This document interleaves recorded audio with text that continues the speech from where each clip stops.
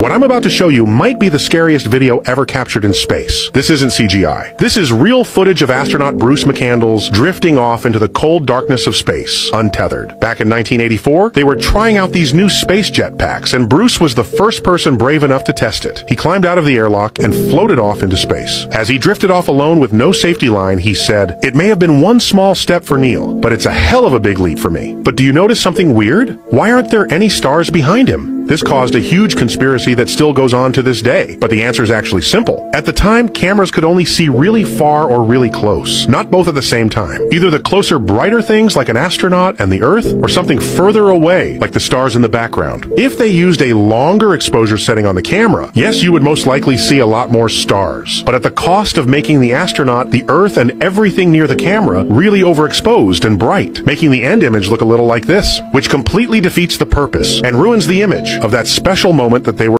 What I'm about to show you might be the scariest video ever captured in space. This isn't CGI. This is